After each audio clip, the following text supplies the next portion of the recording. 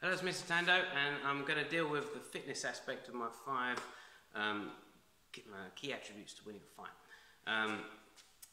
If you're matched up against someone that's same strength, they know they've been training the same amount of time, they got the same sort of knowledge as you, they got the same reach as you, and they're just as tough as you are, sometimes you're just going to have to try and outlast them using fitness basically, or overpower them with your fitness.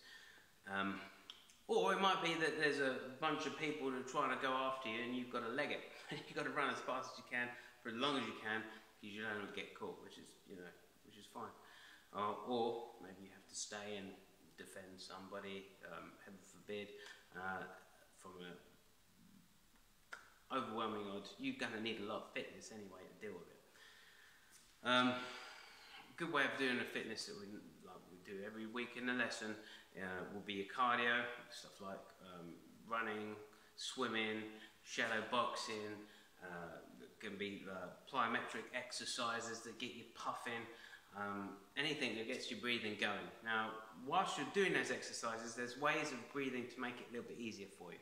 So this is one way. If you take in 3 small breaths and about 2 small breaths instead of 3 to 3, so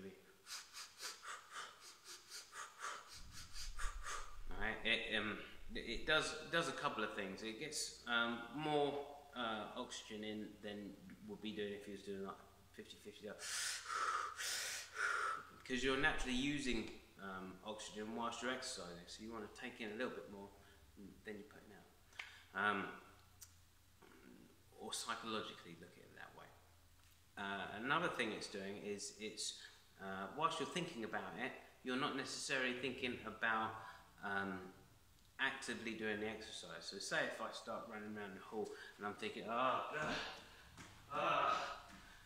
running's rubbish, I hate running, it's the worst thing in the world,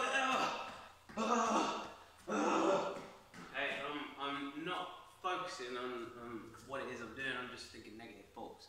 Whereas if I just have my focus on the breathing whilst I'm doing it, those thoughts don't necessarily come into my mind. I've got like a pinprick of focus that I could just concentrate on. That's my breathing. Before you know it, say if you decide I'm going to do a 5k, you would have finished that 5k and it would have felt like nothing because you've kept your focus on one thing. So if I'm doing a jogger,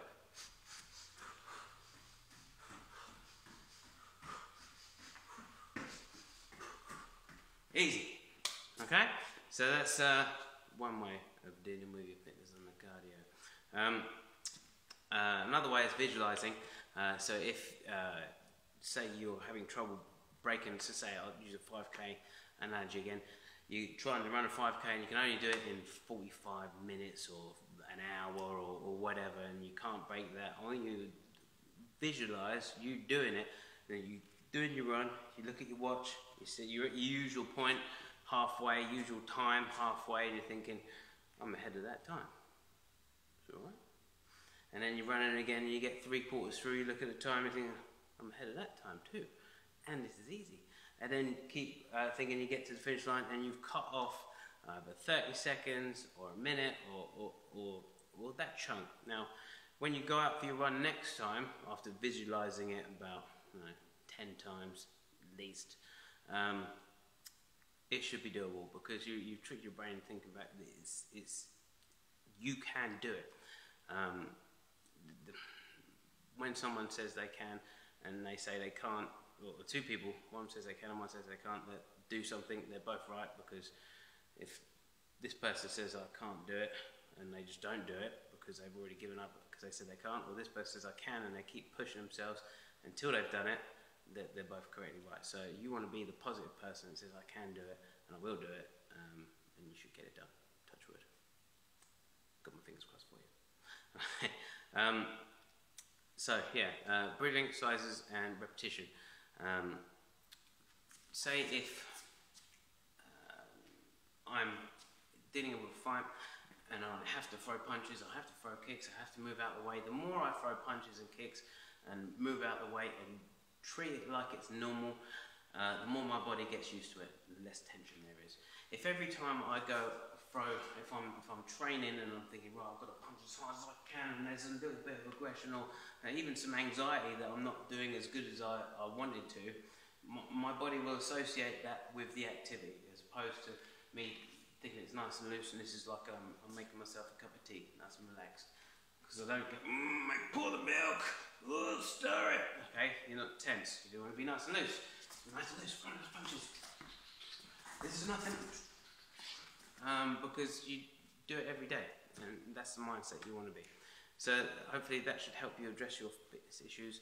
Plus, checking out our videos on our Facebook page and even on YouTube as well, and our Instagram videos, but they're a bit more technique than fitness. But anyway, I'll see you in the next video.